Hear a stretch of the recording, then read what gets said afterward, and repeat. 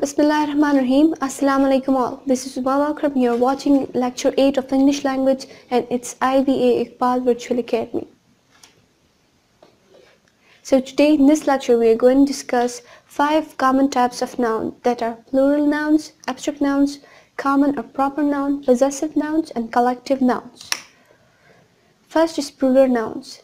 Nouns can, as we know and in general life, nouns can be plural, either singular. Singular noun refers to one thing, while plural refers to things more than one.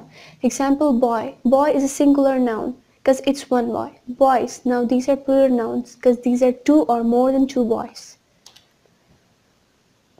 Next is abstract nouns. They are not things people can see, smell, hear or touch. For example, it includes emotions, social concepts, feelings, or political theories. Possessive nouns. Possessive nouns usually refers to the ownerships. For possessive nouns, we need apostrophe. For example, Ali's car. Like Ali owns the car. So we would put apostrophe because Ali is one. So we would put apostrophe then S. So Ali's car. It shows the ownership between Ali and the car. Next is lines clause. Here we have put the apostrophe after S because lines, there are a lot of lines, right? It is the plural noun, so that's why. Next is collective nouns.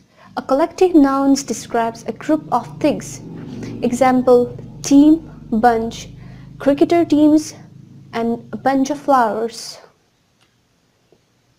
Next is common and proper nouns. Proper noun refers to specific people, place, or things. Example, Qaid-e-Azam, as he is too much special and specific, right? Example, London. Many of people know about the London, and it is something specific, somewhere specific, right? Next is common nouns, and common nouns are nouns that refers to the common people, things, or places. For example, Umama. Umama is a common person, right? Next is college colony. Not more people know about college colony. It's also common. Next is tea. Tea is also too much common, right?